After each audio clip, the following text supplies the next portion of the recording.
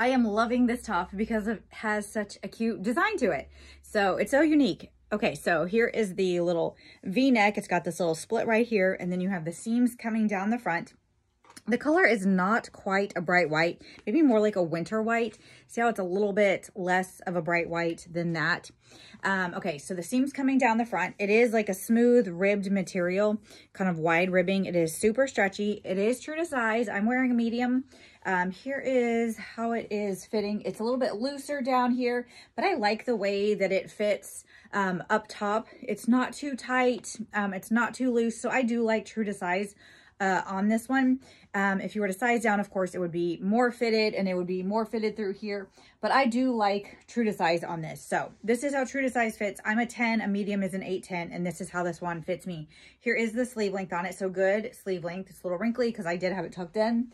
But here is the back on it.